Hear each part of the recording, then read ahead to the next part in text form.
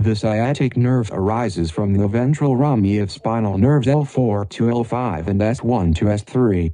It is the largest nerve in the body with both motor and sensory functions. It divides at the posterior aspect of the knee into the posterior tibial nerves and the common fibular or peroneal nerves.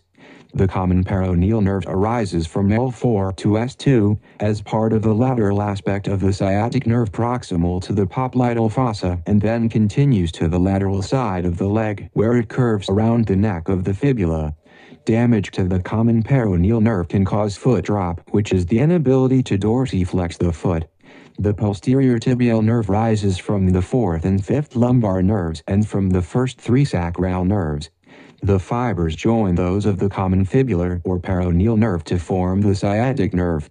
The posterior tibial nerve divides at the posterior aspect of the knee and travels down the medial aspect of the leg while giving off multiple branches. The sensory portion of these nerves are monitored using SSEP.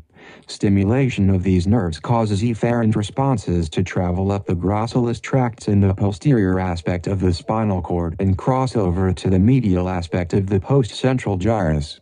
The median nerve is one of the branches of the brachial plexus. It arises from both the lateral and medial cords and consists of nerve fibers from the 5th, 6th, 7th, 8th and T1 spinal nerves.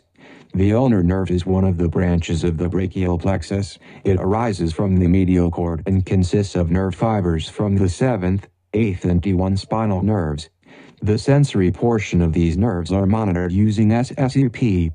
Stimulation of these nerves causes efferent responses to travel up the conatus tracts in the posterior aspect of the spinal cord and cross over to the lateral aspect of the postcentral gyrus.